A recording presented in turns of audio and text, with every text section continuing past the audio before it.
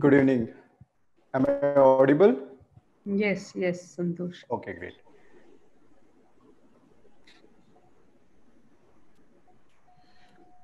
It's a pleasure to speak on the platform of AIOS webinar because it is one of the prestigious webinar platforms that we have and is very well received and attended thanks to the efforts of AIOS office bearers.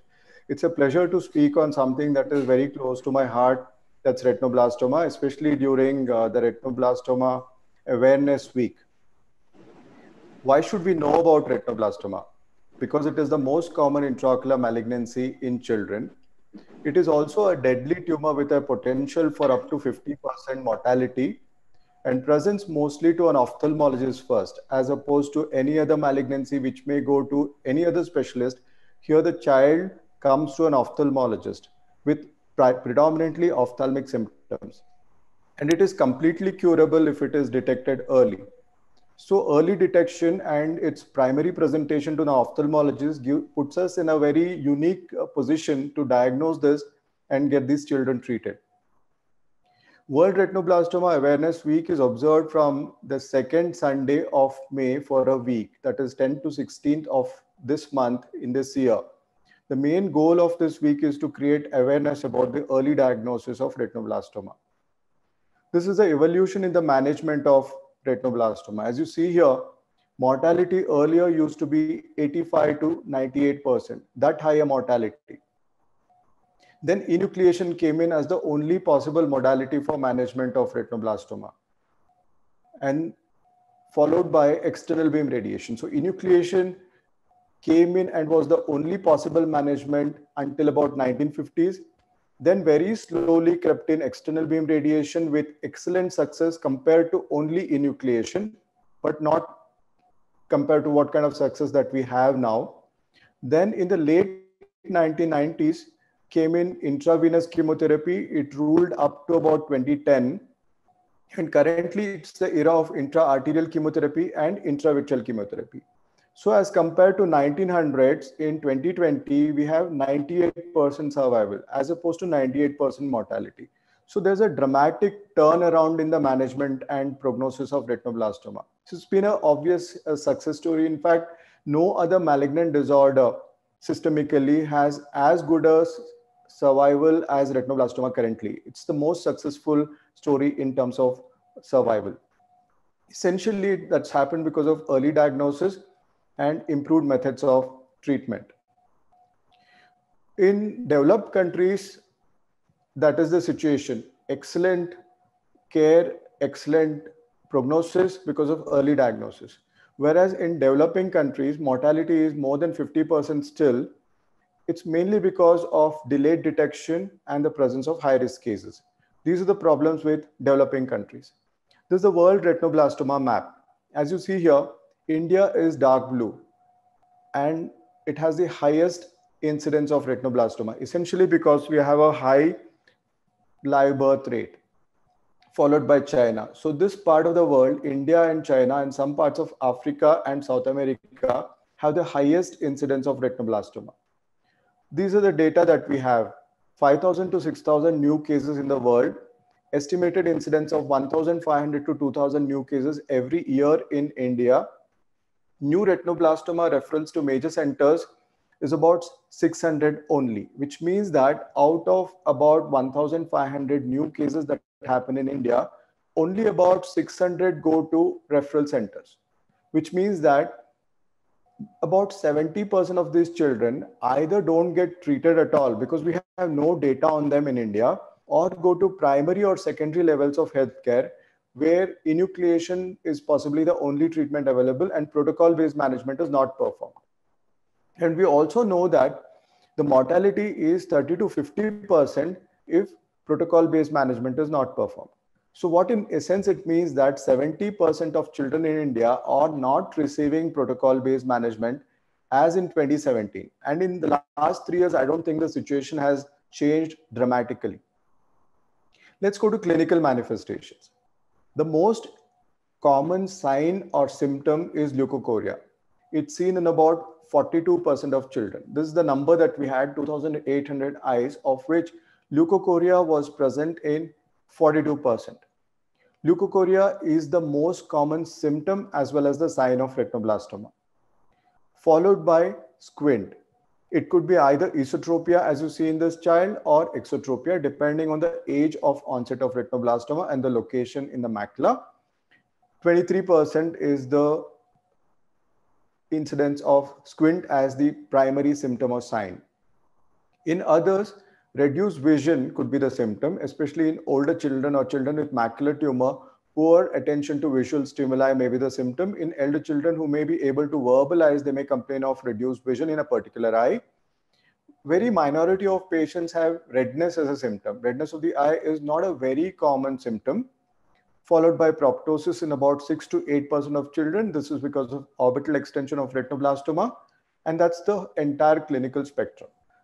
This is how the tumor begins. A small tumor in the posterior pole develops into a visible leukocoria when the tumor fills about 2/3 of the eye or even half the eye if it's a posteriorly located tumor. Strabismus, extraocular extension, orbital inflammation, and a fungating lesion, which is very, very rare currently. Now, what are the masquerades of retinoblastoma? There are several masquerades of retinoblastoma, and we should be aware of it because generally, retinoblastoma doesn't present like this. So these are diagnosed as simulating conditions and the treatment is delayed. One of which is orbital cellulitis. So if a child has orbital cellulitis for no reason and it is not resolving with conventional antibiotics, you're supposed to do imaging. Imaging either a simple ultrasound beam scan or a CT scan or a MRI scan or a CT scan or a MRI scan or a CT scan or a MRI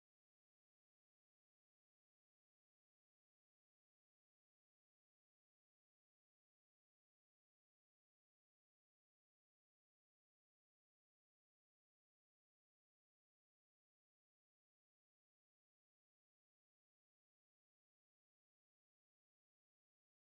CT scan or a MRI scan or a CT scan or a MRI scan or a CT scan or a MRI scan or a CT scan or a MRI scan or a CT scan or a MRI scan or a CT scan or a MRI scan or a CT scan or a MRI scan or a CT scan or a MRI scan or a CT scan or a MRI scan or a CT scan or a MRI scan or a CT scan or a MRI scan or a CT scan or a MRI scan or a CT scan or a MRI scan or a CT scan or a MRI scan or a CT scan or a MRI scan or a CT scan or a MRI scan or a CT scan.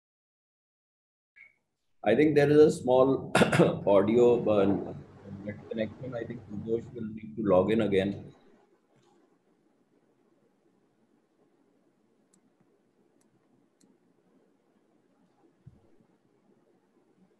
Admin पीछे से ही problem है. This is Santosh, Dr. Santosh's problem, sir. The video is frozen. Let me just check out once.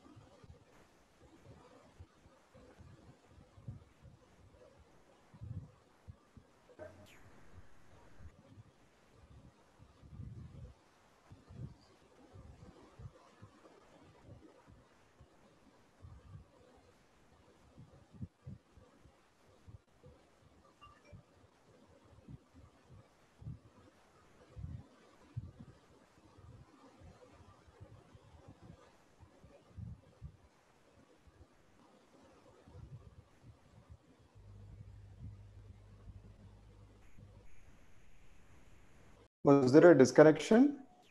No, you're back now. Okay, fine. Yeah. But we can't see your slides. Okay, fine. I'll share the screen again. Have you joined in from a new connection, it seems? Or it's the same? I joined again, sir. नहीं संतोष अभी फिर stuck हो गया, I think. Santosh, are you there? Yes, sir. Yeah. So, आपका पिछले वाला शायद stuck है. Can you move or you'll have to, yeah, okay, now you share again.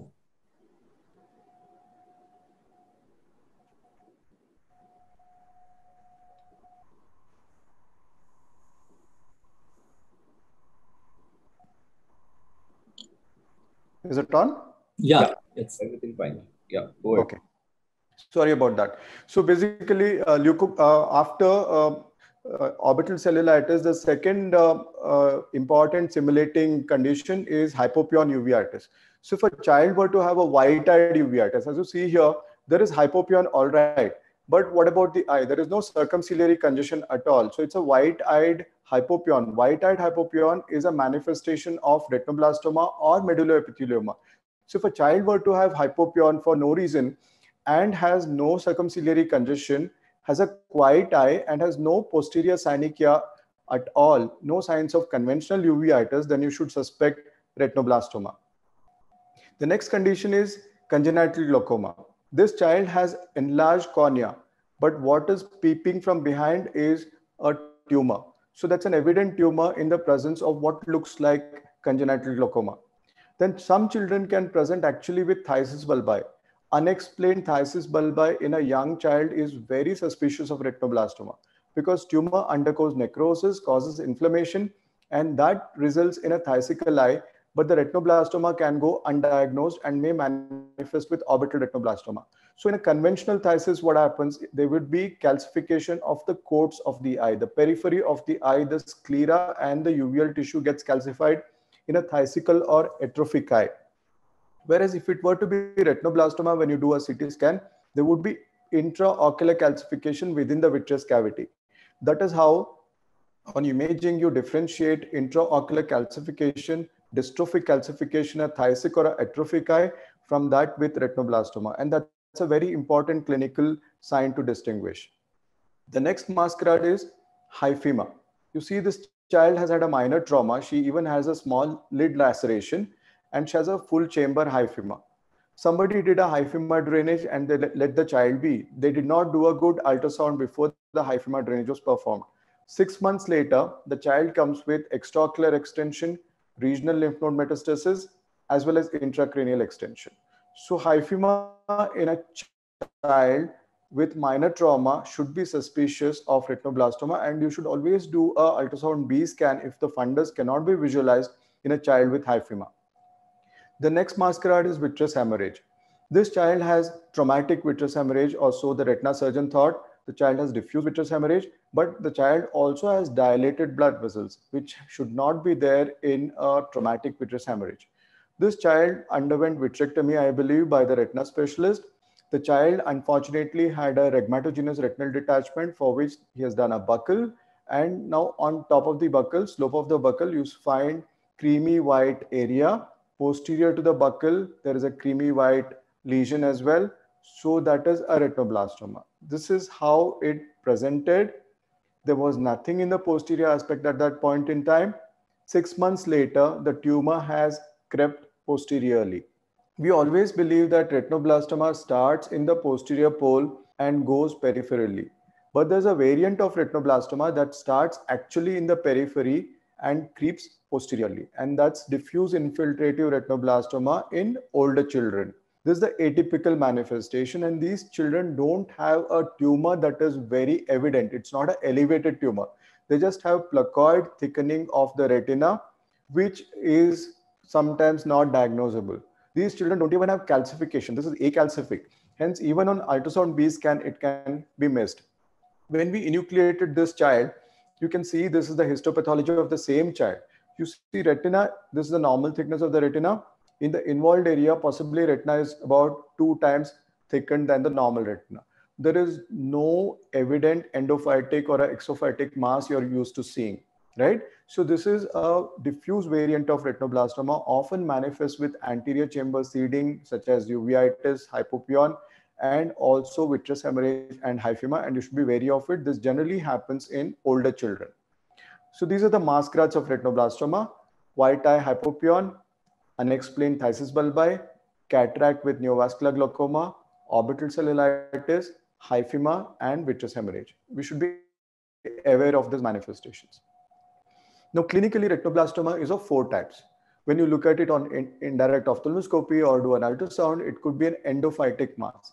Endophytic retinoblastoma is most common, where the tumor grows into the vitreous cavity and also it has vitreous seeds. Whereas exophytic retinoblastoma produces typically subretinal fluid and also subretinal seeds. So vitreous seeds are classic of endophytic retinoblastoma. whereas SRF and subretinal seeds are classic of exophytic retinoblastoma. We already talked about diffuse infiltrative retinoblastoma, and what is left is the mixed configuration where a child has a bit of that and bit of this. There could be an endophytic tumor predominantly with a small exophytic component. It could be both of that with a small area of diffuse infiltration. So all that is possible, and that's mixed configuration. So what's important in the diagnosis of retinoblastoma? Retinoblastoma is simply a clinical diagnosis. There is nothing more to it. It's diagnosed by a good indirect ophthalmoscopy done under anesthesia with 360-degree evaluation of the ora serrata with good indentation. That's how you diagnose and completely map out the tumor.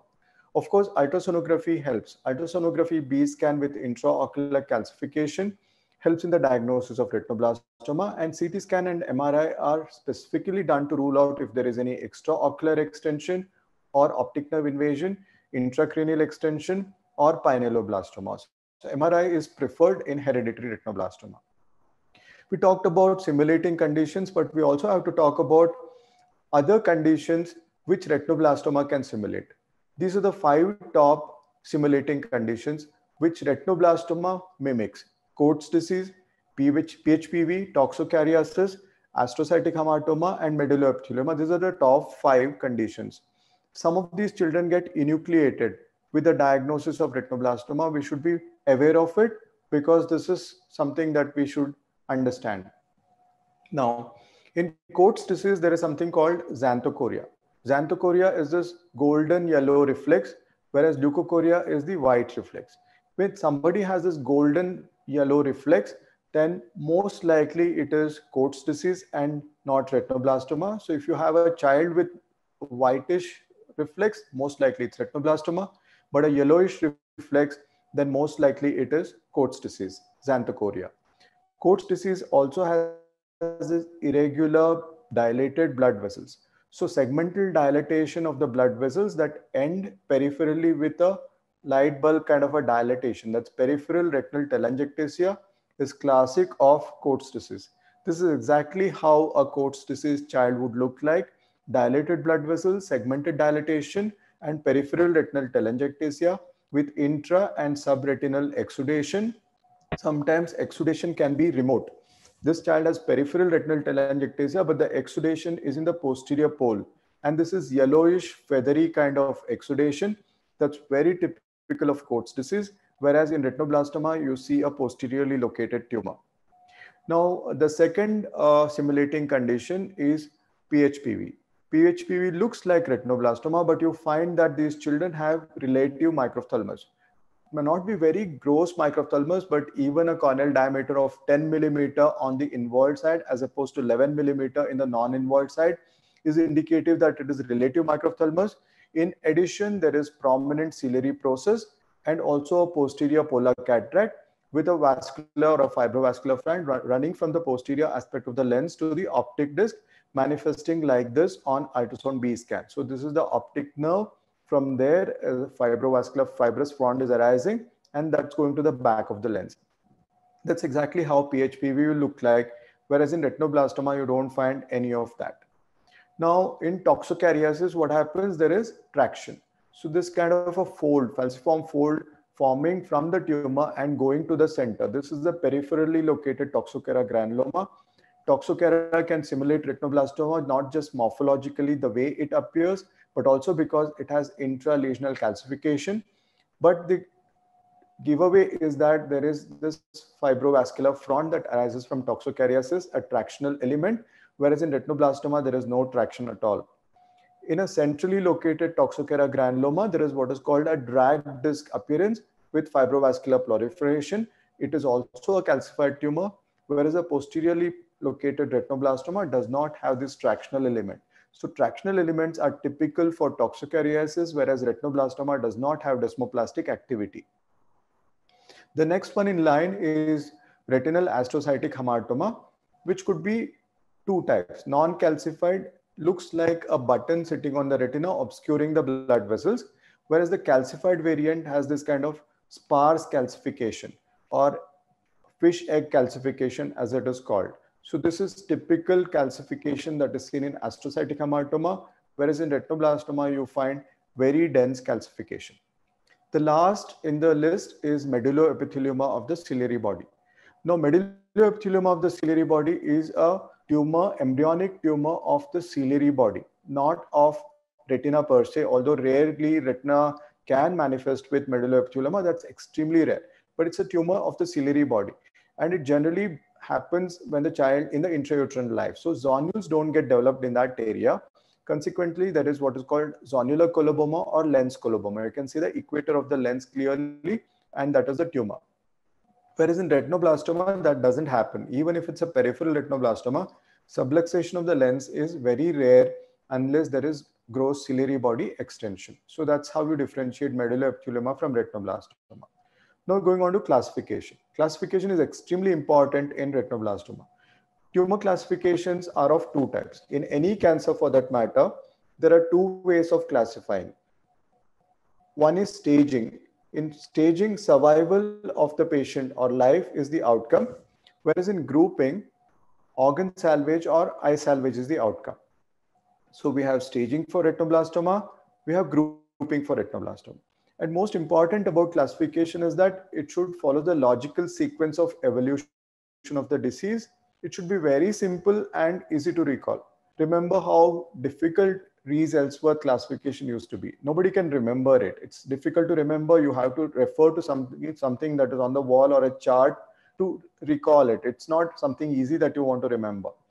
Most important is that it should be applicable to current therapeutic modalities. So these are the criteria for classifying retinoblastoma.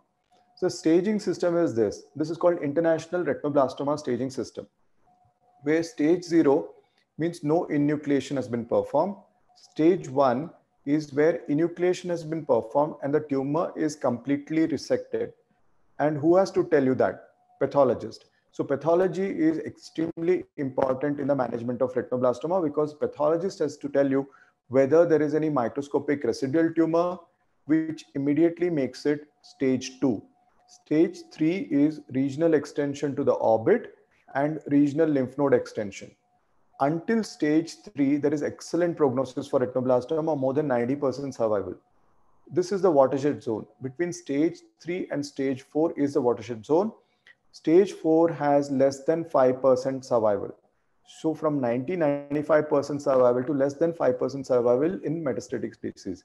Mainly stage 4 comprises of hematogenous or CNS metastasis. Hematogenous is further subclassified as single and multiple, and CNS extension is further subclassified as prechiasmatic, CNS mass, and leptomeningeal disease. Retinoblastoma grouping, there were two earlier, Rees Ellsworth and SN. Now we have moved on to international grouping of intraocular retinoblastoma, where tumor is classified as A to E depending on its size and other accessory features. A tumor less than 3 millimeter is group A. So small tumors are group A. B is for bigger tumors. Bigger tumors, that means the tumor more than 3 millimeter in diameter, tumor in the macular area, tumor in the foveal area, tumor in the juxtapapillary area less than or equal to 1.5 millimeter in the optic disc, and tumor with subretinal fluid. All these go to group B. So group A is small tumor less than 3 millimeter, non-macular, non-juxtapapillary, whereas group B is a larger tumor which is close to the optic disc and in the macular area affecting the fovea or has subretinal fluid. Group C or confined tumor is a tumor which is associated with focal subretinal or focal vitreous seeds. Now we already talked about the fact that exophytic tumors have subretinal seeds and endophytic tumors have vitreous seeds. So group C is either an exophytic or an endophytic tumor with focal, subretinal or vitreous seeds. D is diffuse. So any exophytic tumor with diffuse subretinal seeds or any endophytic tumor with diffuse vitreous seeds goes into group D. Group E are potentially enucleable, where tumor involves more than 50% of ocular volume. The child manifests with neovascular glaucoma, hyphema or vitreous hemorrhage, and there is obvious invasion of the anterior segment structures. That is group E.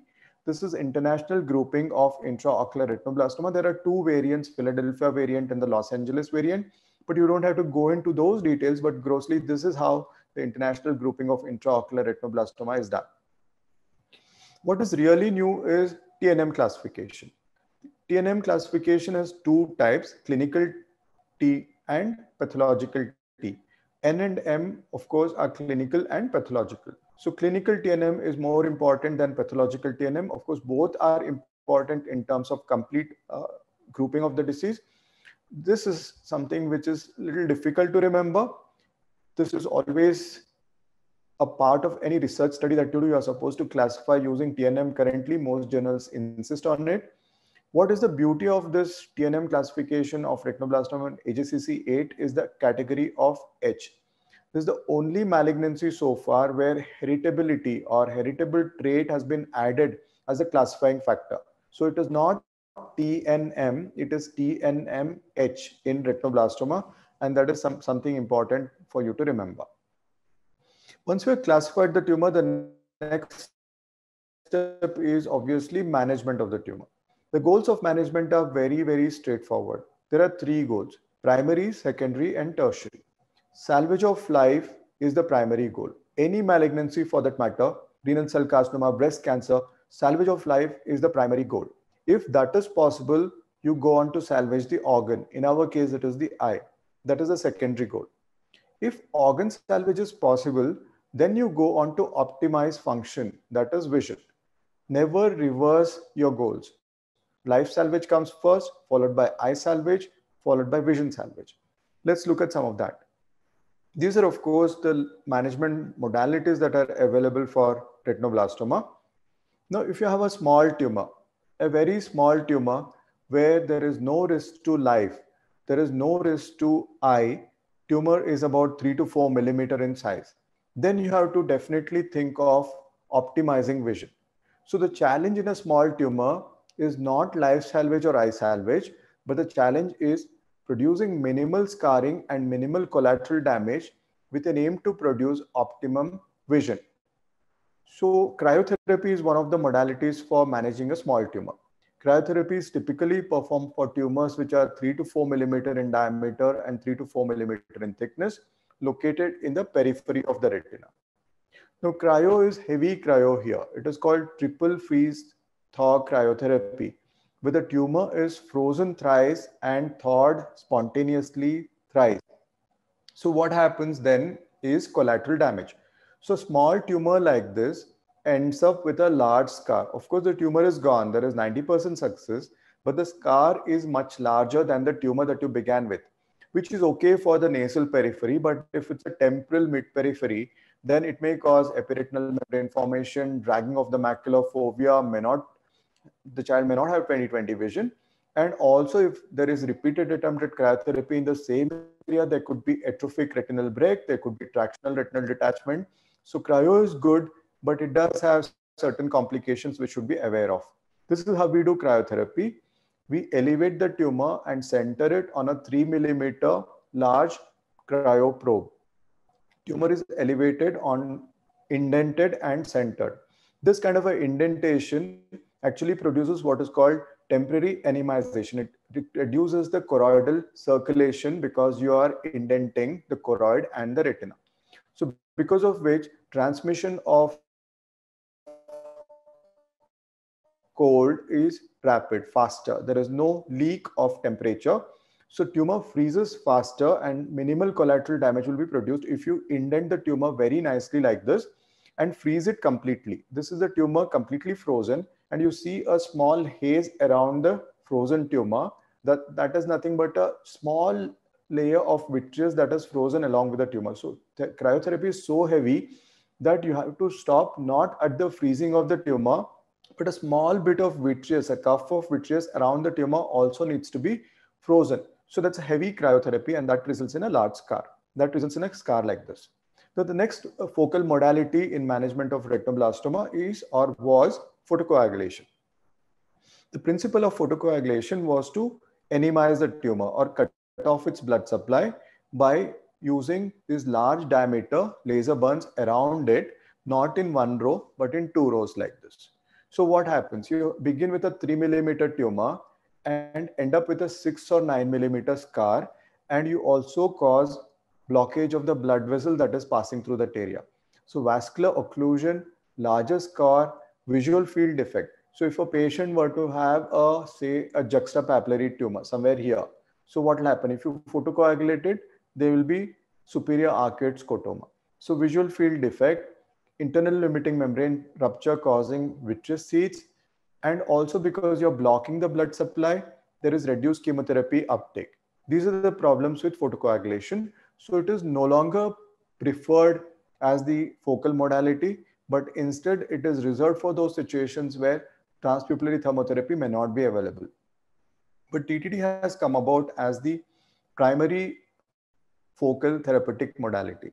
TTT is very beautiful because it does not photocoagulate the retina. It only increases the intertumoral temperature by about 45 to 60 degrees Celsius, thus causing very gentle tumor cell apoptosis. That is how thermotherapy works. So you do thermotherapy not around the tumor, but on top of the tumor. If you do around the tumor, then you get a larger scar, as in photocoagulation. But when you do on top of the tumor, your scar is not going to be larger than the tumor that you began with. That's the advantage of thermotherapy, that it produces a localized, nice, well circumscribed, small scar, as small as the tumor that you began with. It's extremely safe to do in the paramacular area or very close to the fovea. There is no desmoplastic activity because you're not photocoagulating tissue here. You can see the blood vessels that are passing through the scar, you can see in high magnification, are classically patent. So TTT has least damaging effect in terms of collateral damage to the surrounding retina, the blood vessels, and a nerve fiber layer. And it is definitely the preferred option in the management of smaller tumors. Now, what is new in TTT is ICG enhanced TTT. That's called TTT plus, where ICG has a synergistic effect with the wavelength that is used in transpupillary thermotherapy, that is semiconductor diode laser, and thus causes rapid regression of the tumor. It is typically used in patients where there is a tumor on top of a scar. Like this patient always had this scar, and this small tumor recurred on top of an avascular scar without any pigment background, where the uptake of normal TTT is going to be less. So there, if we were to give ICG and then do simultaneous TTT, the uptake would be much better, resulting in regression. And in our series, we found a small series, of course, 80% regression in refractory tumors with ICG enhanced TTT, and that you can use as a part of your armamentarium. So in focal therapy, what is the current agreement is that less is more. That means that more gentle you are, more gentle you are in terms of causing collateral damage, it's much better. And TTT has taken over focal management modalities. Now, what if you have a little larger tumor? Larger tumor means tumors which are not having any risk to life, but of course they may have some risk to loss of an eye or risk to loss of vision. Say a tumor is about 16 millimeter in diameter, 8 millimeter in thickness, etc. Plaque brachytherapy is extremely good. It causes about 90% success in tumor control. This is how we do dosimetry for a plaque. We determine how much the optic nerve is getting, how much the lens is getting in terms of radiation damage, and then provide a very safe plaque brachytherapy. This is the surgical step of plaque brachytherapy. You begin with a small peritomy in the quadrant where the tumor is located, dissect the tumor, dissect the tenons, isolate the extraocular muscle, and then measure exactly where you're supposed to place the plaque. This is determined by your indirect ophthalmoscopy, which you already performed. Mark that area, localize it again by indirect ophthalmoscopy, either by using a transscleral helium neon laser or by visualization. That's a transscleral helium neon laser being used. That's the Ruthenian plaque that goes in under the extraocular muscle and gets sutured to the sclera. So that is the end of the procedure. It produces extremely good result. You see, plaque brachytherapy has regressed the tumor, but the disadvantage of plaque brachytherapy is that the subtle scar that is around the area of the tumor. See, this was the tumor that we began with. That's the regress tumor 3 years later. But you can see RPE loss in the area where the tumor was there earlier and small blood vessel occlusion. So plaque is good, but it is not conducive for good vision in locations which are juxtapapillary and macular foveal. So plaque is still used as a secondary management modality following chemoreduction failures or residual tumors, but not primarily. So plaque has specific indications. Now, what about expense for the plaque? Plaque is expensive, we thought, but the new Indian plaque is extremely good and it is highly effective and is inexpensive. So this is something that you can consider. Now going to external beam radiation, it is only mentioned to be condemned. External beam radiation was a rage in the 1960s, 70s, and 80s. It was believed to be the only effective modality in managing retinoblastoma with high success. But when you look at the success rate, you find that the success is only good in results worth 1, 2, and 3. But when it comes to group 4 and 5, success falls to about 40 to 50%. That is not the only problem with radiation.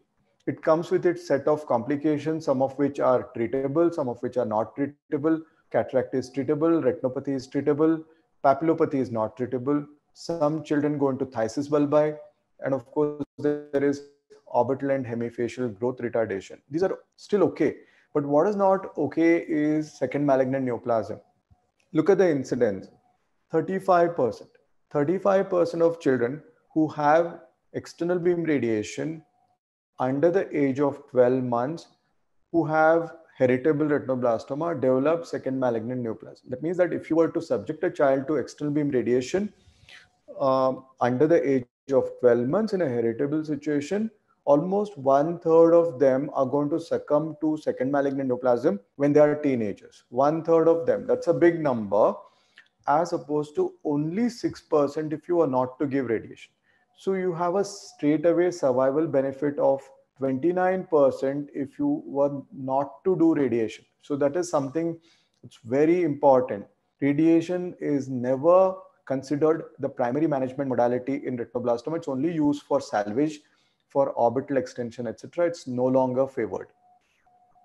What changed the management of retinoblastoma was this November 1996 issue of Archives of Ophthalmology, now called JAMA Ophthalmology, where there were a set of 4 articles, each describing the same treatment modality, chemotherapy.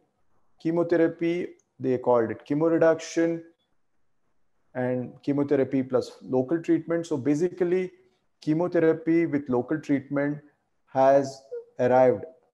It was in November 1996 that it was reported, and from there on, it simply took over. It changed the management of retinoblastoma. It was actually a paradigm change from the hazards of radiation and enucleation, where children still develop metastasis. This was a pleasant change where you could save life, you could save the eye, and you could also save vision. Chemotherapy initially started as intravenous standard dose. Now there are several forms of chemotherapy: intravenous high dose, neoadjuvant chemoreduction, adjuvant chemotherapy, intra-arterial chemotherapy, periocular in the form of injection, and even epibulbar drug delivery system, which is called a chemoplaque, intraocular chemotherapy, intravitreal, and intracameral. Now, intravenous chemotherapy or chemoreduction, as it was called, IVC, is a method of reducing the tumor volume to allow for more focused, less damaging therapeutic measures. It was hailed as it was like going back in time. Example given is like if you have a tumor which is about 20 millimeter in diameter, you can actually make it shrink to about 5 or 6 millimeter in diameter before you hit it with laser. So you're actually going back in time, as if it is diagnosing a child about 6 months ahead of time.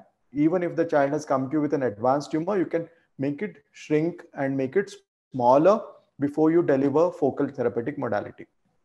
Drugs are very simple and straightforward: carboplatin, etoposide, and vincristine, very common, inexpensive drugs.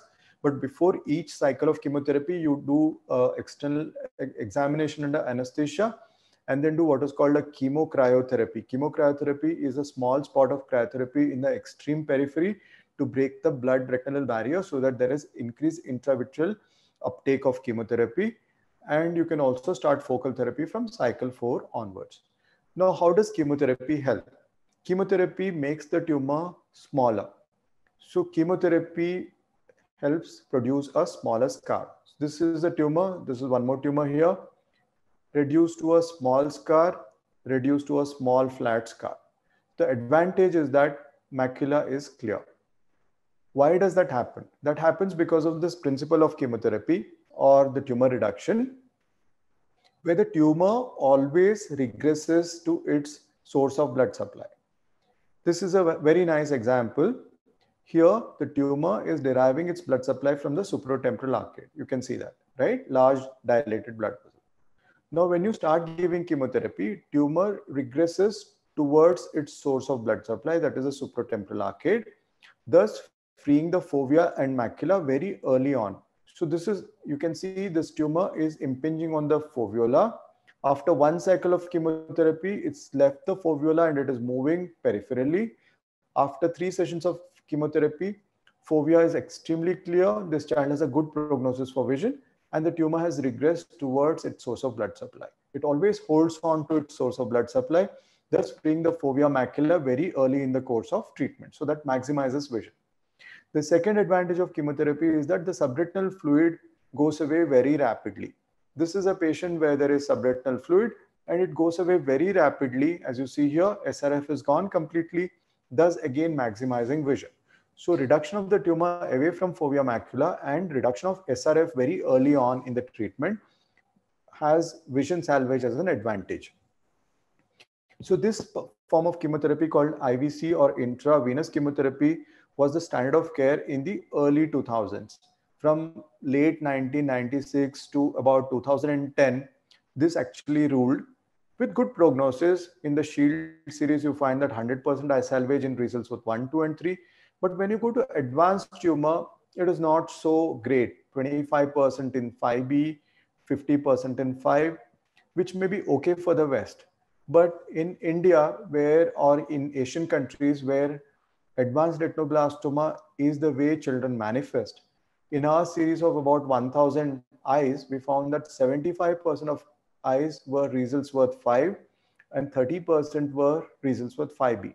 So if children were to present with advanced retinoblastoma primarily in a country, then if you were to do intravenous chemotherapy alone, then you have success rate as low as 50 or 25%, which is not good enough. So we have to think of alternatives. And those alternatives for advanced retinoblastoma are high-dose chemotherapy coupled with periocular chemotherapy. Now, high-dose also uses the same group of drugs, carboplatin, etoposide, and vincristine, but with a higher dosage, and that is more effective, as you see here. Much advanced tumors filling about 75%, 80% of vitreous cavity reduce nicely with high-dose chemotherapy. So high-dose chemotherapy works well. It's relatively more effective than standard dose chemotherapy for group D and E. That's before intra-arterial chemotherapy came in. So before about 2009-10, we had only standard dose intravenous chemotherapy and high dose intravenous chemotherapy. We did not have anything else. Then intra-arterial chemotherapy came in. Intra-arterial chemotherapy is a technique where chemotherapy is delivered straight into the ophthalmic artery by catheterizing it. So we actually have to use a catheter to get into the ophthalmic artery. This is a 400 micron catheter put in place by an interventional neuroradiologist. Then we inject a set of 1 drug, 2 drug, or 3 drugs. That depends on the institutional protocol. You simply peep into the ophthalmic artery like that, not to cause spasm, and inject a group of drugs. We typically use 3 drugs, topotecan, melphalan, and carboplatin, because we want maximum effect in minimum cycles of intra-arterial chemotherapy. This in some way reduces the expense to the patient. This is age-dependent dosage of intra-arterial chemotherapy protocol. It works beautifully well. You see here, this is a patient where there is bullous retinal detachment, gone completely after a couple of cycles of intra-arterial chemotherapy. One more child with bullous retinal detachment, tumor is nicely calcified after 3 sessions of intra-arterial chemotherapy. Similar example. So intraarterial chemotherapy works extremely well in advanced retinoblastoma. You see that this is about 75% of vitreous volume, reduced to a almost flat scar with the optic nerve and macula nicely visible following 3 sessions of intraarterial chemotherapy. Even in secondary recurrences, so this child had a calcified scar earlier, suddenly he comes with a local tumor recurrence, and that was treated with a session of intraarterial chemotherapy. So it can be used as primary modality of management of retinoblastoma or for recurrences. Technically, it is very feasible. 98% is the cannulation rate in our series with only 2 patients needing balloon, but the cost is the only barrier. So intraarterial chemotherapy is the most effective management modality for group D and E retinoblastoma and for large recurrences. For A, B, and C, anything is okay. Intravenous is totally comparable to intraarterial for A, B, and C, but only for D and E, we have a major advantage with intraarterial chemotherapy. Though the next issue is about vitreous seeds. Vitreous seeds are the major bugbear in the management of retinoblastoma. How do vitreous seeds form? That is important for us to know. Vitreous seeds can form because of 2 mechanisms. One is a small break in the internal limiting membrane that makes the particles of tumor or the clumps of cells get into the vitreous cavity, and those can proliferate. The second way a vitreous seeds forms is sprouting of a tumor.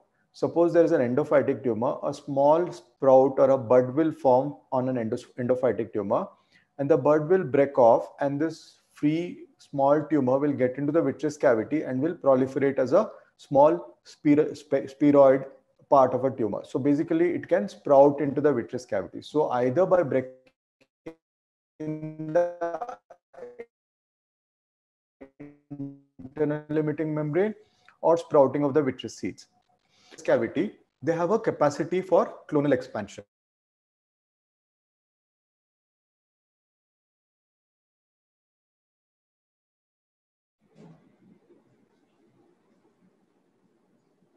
Admin, can you please see regarding the connectivity?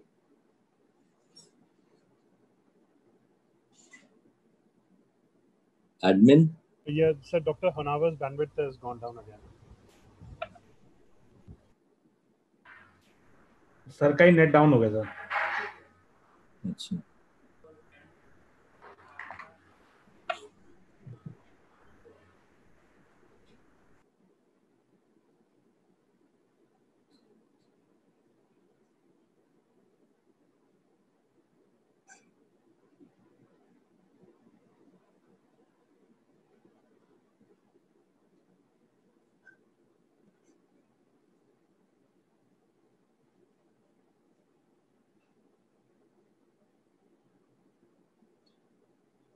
Okay. Yeah, please. Okay, he is reconnecting, and we'll soon have him in the webinar.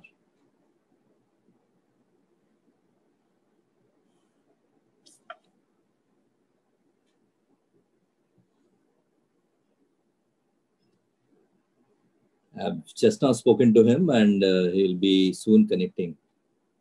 There was some network issue there. Now it has been resolved, and he is back. Am I okay? Yeah. Is it okay? Slides are there? All right. Yeah, it's fine. Yeah, I was talking about once the vitreous seeds get into the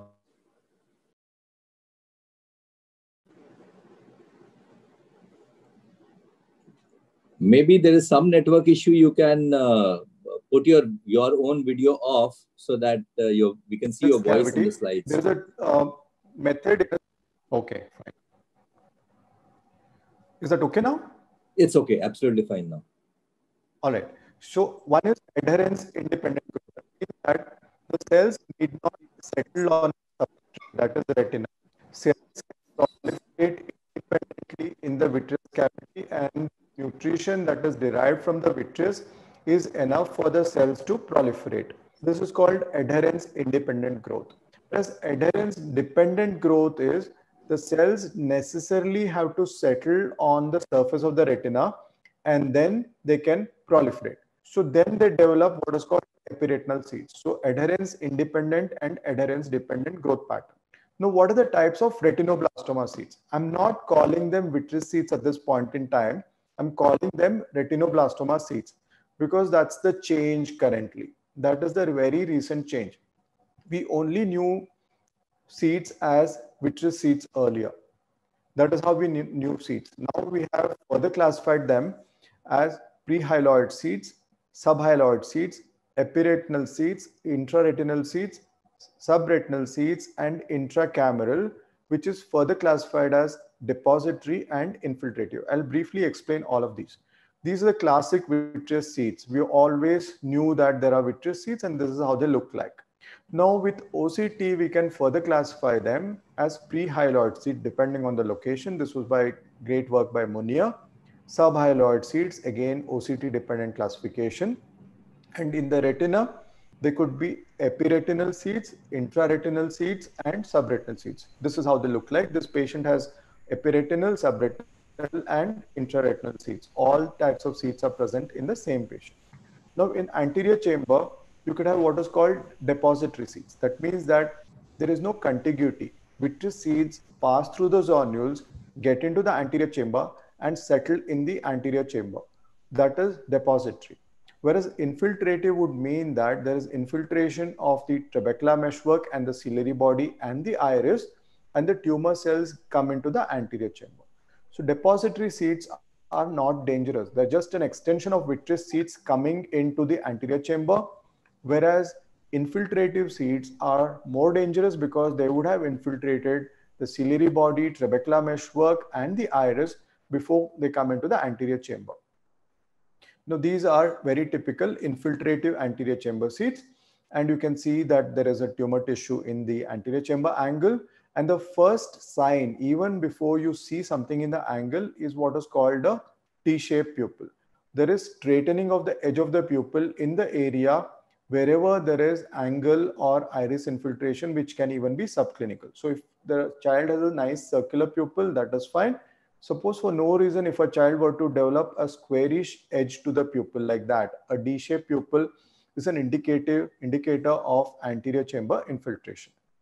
Now, what is the morphological classification of seeds, vitreous seeds? Morphological classification is again described by Munia, where he classifies them as dust, which are small particles of the seed in the vitreous cavity.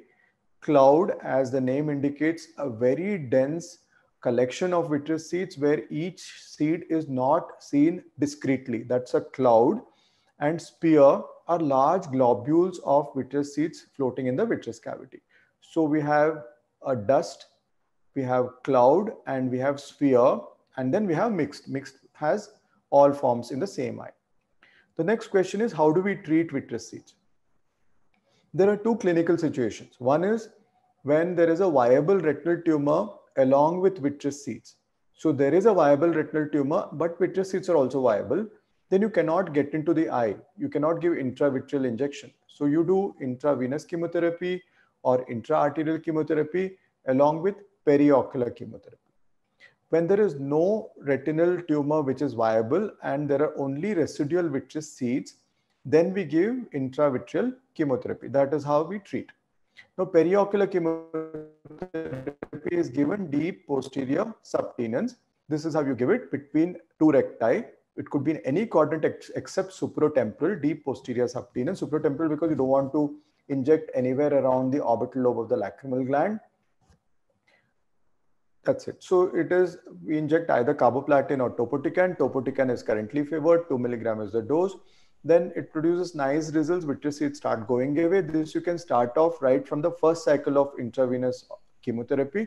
There is no restriction to the number of injections. You can go up to 6 to 8 or even 12 injections. These are some of the results of periocular chemotherapy. What it does is it makes more of the drug, topotecan or carboplatin, get into the vitreous cavity more than what intravenous chemotherapy can get into the vitreous cavity. And that has a tumoricidal effect on vitreous seeds. So you can see all the clumps of vitreous seeds nicely calcified after periocular chemotherapy. This is a beautiful regression with periocular chemotherapy. This is how the child presented with massive amount of vitreous seeds. optic disc even obscured, clouds of vitreous seeds, clumps of vitreous seeds, powdery material, all gone, and the tumor calcified, disc is seen, macula is seen fine after 6 injections. We found about 75% success in eye salvage with this high dose chemotherapy technique. And with topotecan, we found about 70% success. So what happens when there is intravitreal vitreous seed when retinal tumor is completely gone? Then we give of the injection confirmed by a careful indirect ophthalmoscopy. Hypotony is achieved by applying gentle pressure over the eye for a few seconds. Under aseptic precautions, the eye is draped. After placing the lid speculum, pars plana is marked at an appropriate distance away from the limbus. Age-based method was used to determine the safe site for injection. Under the guidance of operating microscope, a 32-gauge needle mounted on the tuberculin syringe is introduced into the center of the vitreous. The needle is steadily held in place and appropriate dose is injected gently. A 3 mm cryoprobe is applied to the puncture site with the needle still steadily held in position. The needle is withdrawn through the consolidated ice ball that forms around its base, thus precluding fluid reflex through the puncture site. Triple freeze-thaw cryotherapy is performed at the injection site.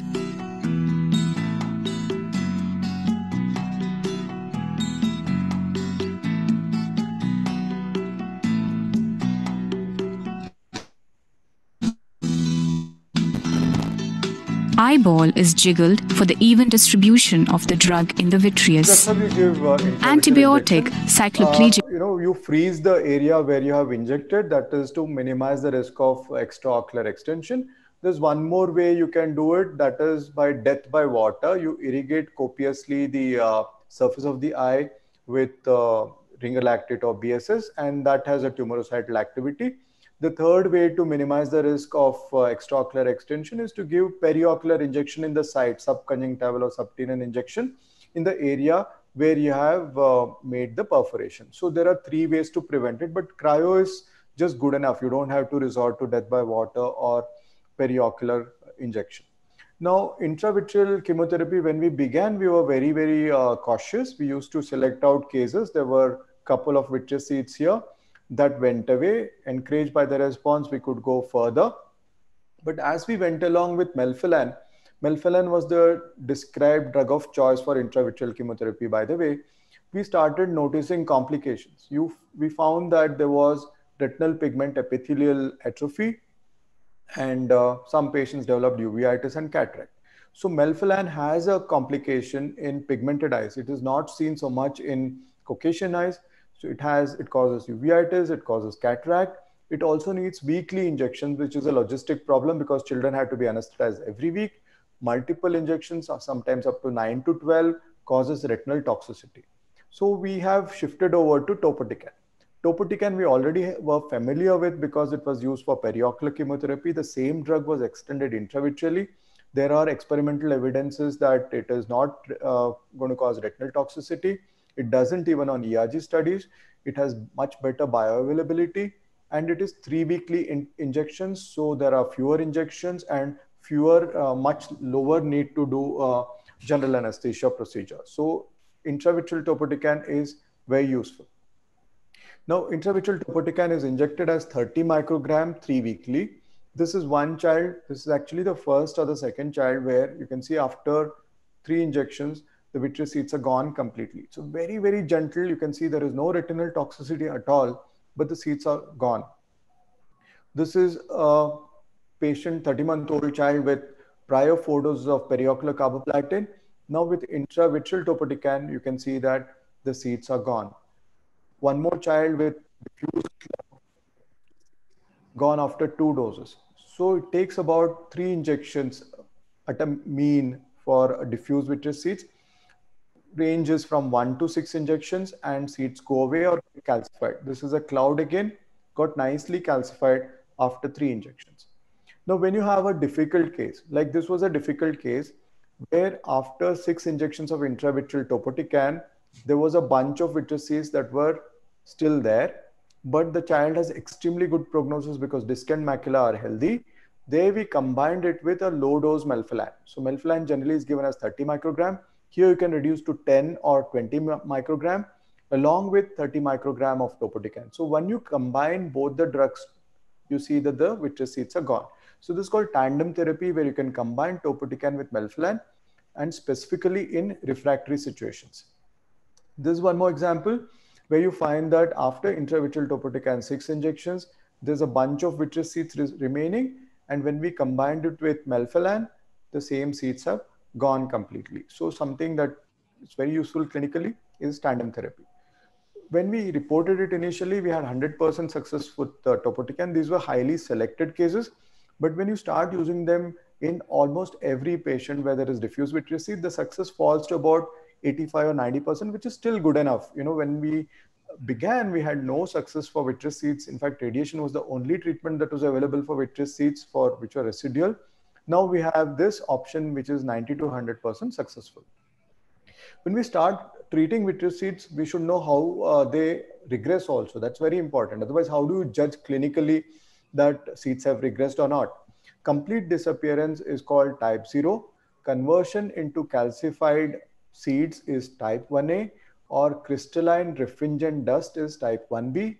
Amorphous non-spherical seeds is type 2, and a combination of regression of type 1 and 2 is called type 3. This is by Munia. Suppose, for example, if you have a plump, large vitreous seed like this, it becomes nicely crenated and calcified.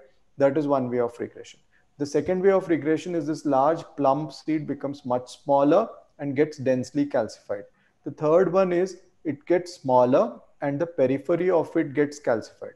The fourth one is it becomes smaller, the periphery of it remains cloudy, where the center has a very dense calcification. So there are many ways of regression of vitreous seeds, and as you start seeing, you'll understand how all they can regress. These are some of the pictures that are showing regression of the vitreous seeds. Now going on to depository or infiltrative seeds.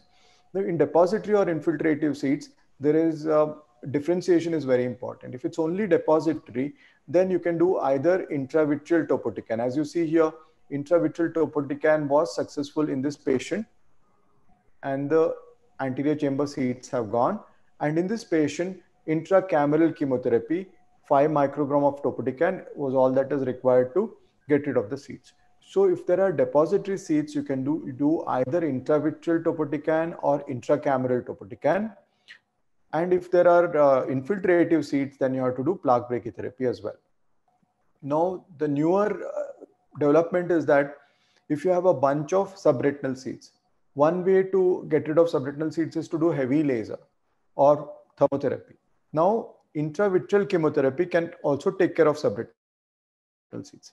You can see the same patient after a few injections of intravitreal chemotherapy topotecan, these subretinal seeds are gone. So this is a newer development where subretinal seeds can be treated with intravitreal chemotherapy. This is one more example, bunch of subretinal seeds, very, very dense subretinal seeds after 6 cycles of chemotherapy, gone totally with intravitreal chemotherapy, no laser required. So consequently, when you don't do laser, then the retina remains very nice and healthy, and there is good prognosis for vision. This is the close-up picture where you see that, you know, there were a bunch of subretinal seeds gone with intravitreal topotecan. So it can be used for subretinal seeds as well. So retinoblastoma seeds seem to be conquered finally. Now, can we salvage eyes which are potentially unsalvageable?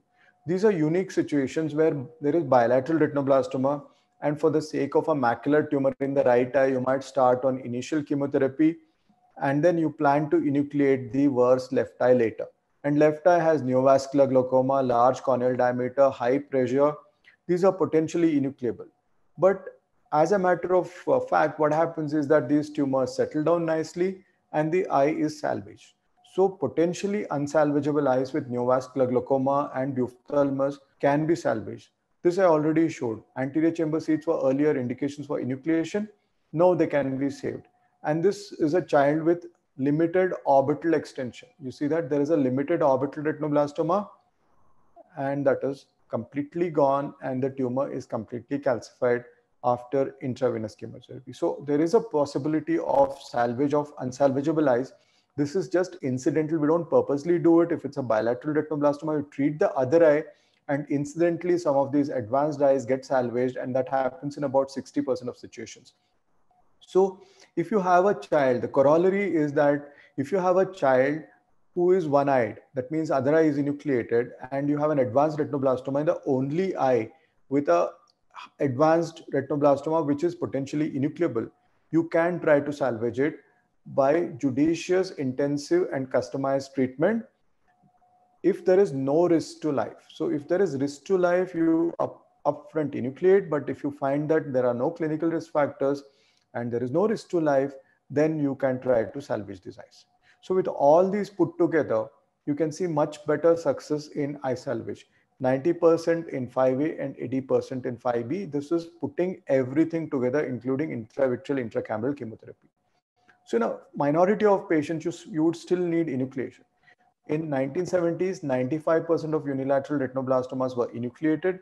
In 2005, 25% of unilateral retinoblastoma were enucleated primarily. Currently, it is about 5% or maybe 10% in some centers that are primarily enucleated. So enucleation still has a role, but it is much less. Before we go on to enucleation, it is important to know if there is any possibility of neoadjuvant chemotherapy before enucleation. This is in the literature. In patients who have clinical risk factors for systemic metastasis, especially advanced group E eyes with neovascular glaucoma or buphthalmus, anterior segment infiltration, ciliary body infiltration, hyphema, vitreous hemorrhage, and sterile inflammation, would you give chemotherapy before enucleation to reduce the risk of systemic metastasis? Actually, there is no evidence so far that neoadjuvant chemotherapy before enucleation helps. But in certain situations, we still do it. Like this patient with sterile inflammation where sclera is indurated, if you were to attempt primary enucleation, there might be perforation of the eye or excessive bleeding. This is one situation where you would give neoadjuvant chemotherapy. Another situation is if the child has buphthalmus or cephaloma, where enucleation may be very difficult, or some parents want to wait for enucleation. They want a mourning period for the eye. They might want to get enucleation after 3 months or so, once they get, psychologically settled down. So there are social issues as well. So in these situations, if you want to start neoadjuvant chemotherapy, that's fine. But if it is initiated, it should be completed as per the protocol. So if you cheat on neoadjuvant chemotherapy, that means that if you give 3 cycles and then do enucleation and then don't do anything else thereafter, then the child has a higher risk of developing systemic metastasis. So if you start neoadjuvant chemotherapy, it should be completed for 6 cycles. Now, enucleation has certain fundamentals. One is that primary implant is a must for every child. Primary implant, either silicone or PMMA. Integrated implants are not preferred because vascularization of these implants may be impeded if you give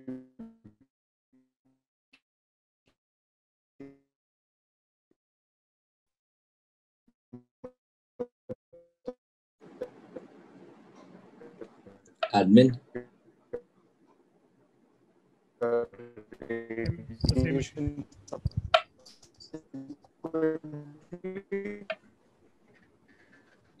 So primary is best.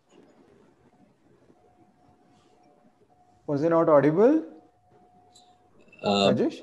Yeah, now you're audible. Okay. We just lost connection. So your slide was there, but you were not audible. Now you are. Okay, fine. Yeah. It's okay? Yeah, it's fine. All right. So I was talking about enucleation, primary enucleation. What we follow is myoconjunctival technique, where each of the extraocular muscle is harvested and just attached short of the fornices. I'll show a video clip still, which is better than showing still pictures. This is a child where myoconjunctival enucleation is being performed. This is a unilateral advanced retinoblastoma in a 4-year-old child. You begin with a small lateral canthotomy. That's to increase the space that is available for enucleation. Then you do a 360-degree peritomy. Always use blunt tip scissors.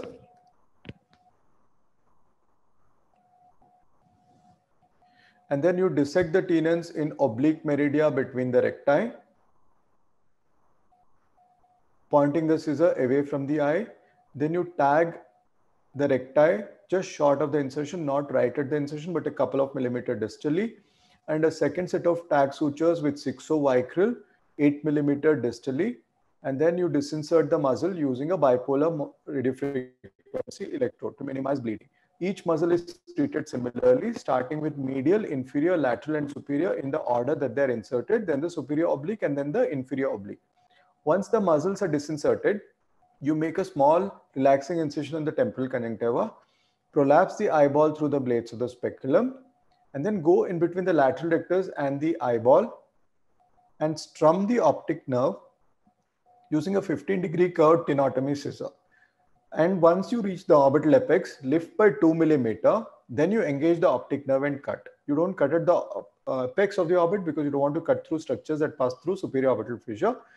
Mark the area where there could be, you can see the length of the optic nerve is 19 millimeter.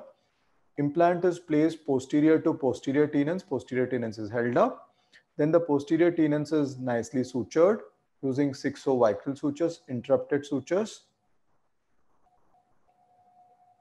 And then myoconjunctival technique implies that you suture the muscle just short of the respective fornix.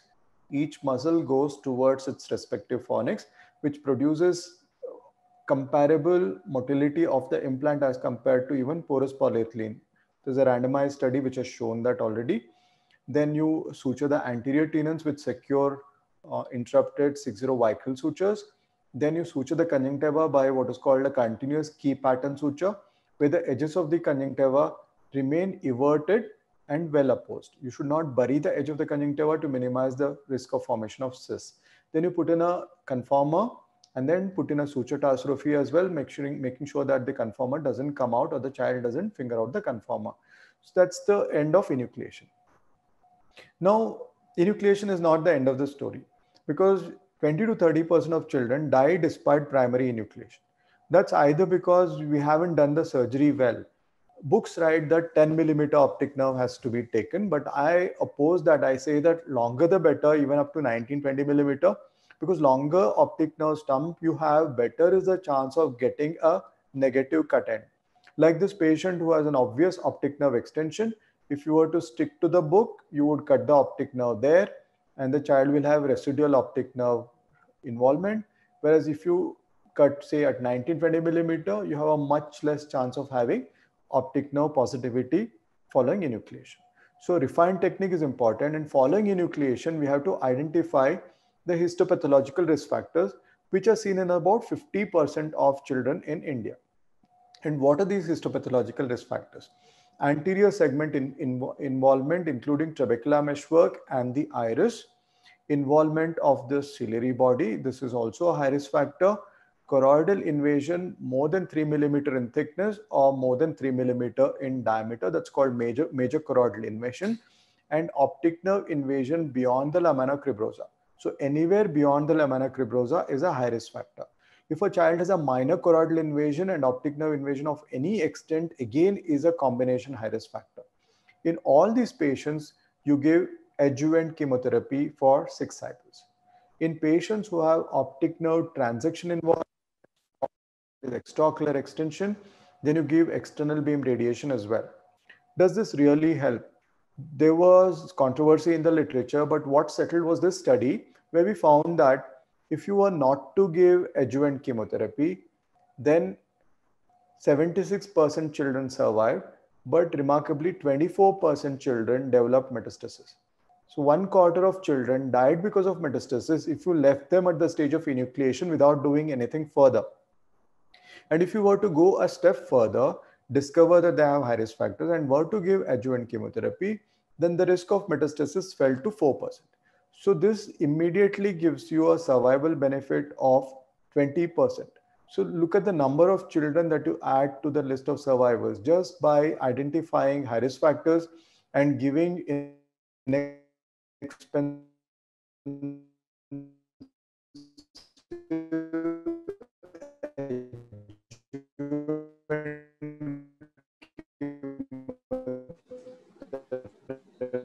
chemotherapy just of retinoma, which could be clinically evident with a proptosis or radiologically evident with a orbital mass, or for, you can see,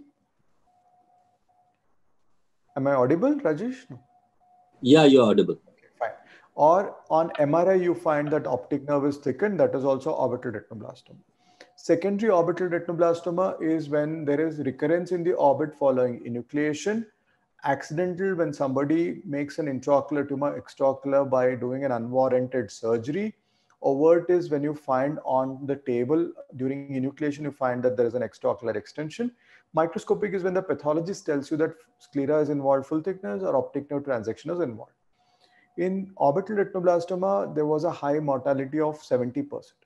Now, what we do in orbital retinoblastoma is multimodal treatment, where we begin with high-dose chemotherapy. Like this child who has orbital retinoblastoma, we have started off high-dose chemotherapy and the eye has gone into phthisis. This is one more example. This is the orbital component of retinoblastoma.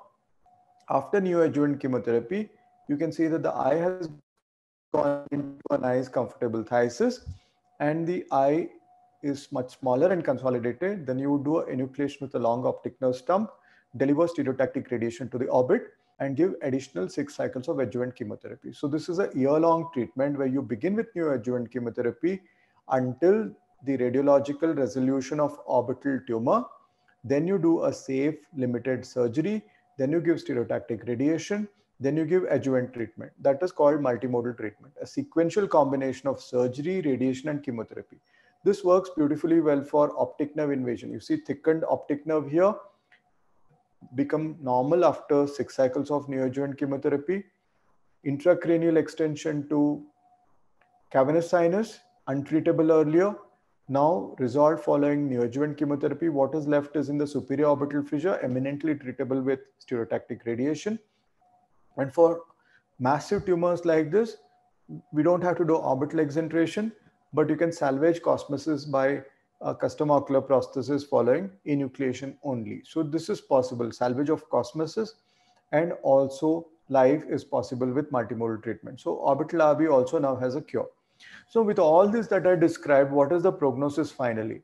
1,000 plus patients who have completed 5 years of follow-up, when we last analyzed, we found that 95% of children were surviving. So survival is very high, 95%, and mortality because of metastasis is about 5%. Now, in 36% of children, primary enucleation was required because this is a decade-old kind of collection of cases. So earlier we would do more primary enucleation, now we do less than 5%. So this number will very soon change. Chemo reduction in any form, intra-arterial, intravenous, resulted in overall 90% eye salvage. And those who had eye salvage, 95% had vision salvage, and 50% had vision more than 20/40. Now, these are some of the video clips of children who have bilateral retinoblastoma and so active. Johnny, yes, Papa. Eating sugar, no, Papa. Telling lies, no, Papa. Open your mouth. This is a child with bilateral. Very good. What is your? You can't believe that. But in the other eye, he has, recent recurrence, which was, sorry. Yeah. You see, there is a recent recurrence here, which has been treated and very close to the macula, very close to this, but he's able to do all his normal activities. He's able to draw, paint, everything. So vision salvage is not a theoretical thing. It is actually real. And both these children have bilateral retinoblastoma, and she's actually playing like a teacher. Start. Hi, I am Mishka, teacher. Today I am going to tell you a lesson about to A, apple, and H, hat. I'm starting. That's about her. And this child with one eye enucleated, other eye has a paramacular tumor, and she maintains a good amount of vision even to play music. She's very good at studies. Vision salvage is a reality in retinoblastoma. It's not at all theoretical. Of course, there are socio-economic barriers to care. There are challenges and there are solutions as well. But if you have a nice program where there is a social worker and you channelize funding from NGOs such as CanKids, and there are many NGOs which can help you with more than 90% compliance success can be achieved in follow-up and complete management. Future prospects will be in genetics, early diagnosis, improved focal therapy, focal drug delivery systems, and advocacy. This, of course, an old slide that Dr. Gally had lent to me just to show how genetics can work. This is a father who has bilateral retinoblastoma. His firstborn child had bilateral retinoblastoma, and they knew the mutation already in the father and the firstborn. When the second child was under conception, the child underwent prenatal diagnosis. The first child was born with bilateral macular retinoblastoma. So at the time of birth, the child had bilateral macular retinoblastoma. The concept was to induce delivery early so that when the child is born, there is no tumor. So they induced early delivery. The child was born with normal fundus, but as the child aged, a small tumor developed there. This is a small tumor that was developed. Dr. Gally at that time did photocoagulation. The child maintains 20/20 and these are advocacy tools. You can tell from a child's eyes if he's happy, when he's sad, frightened, or when he's sleepy. You can tell many things from a child's eyes, including if he's got cancer.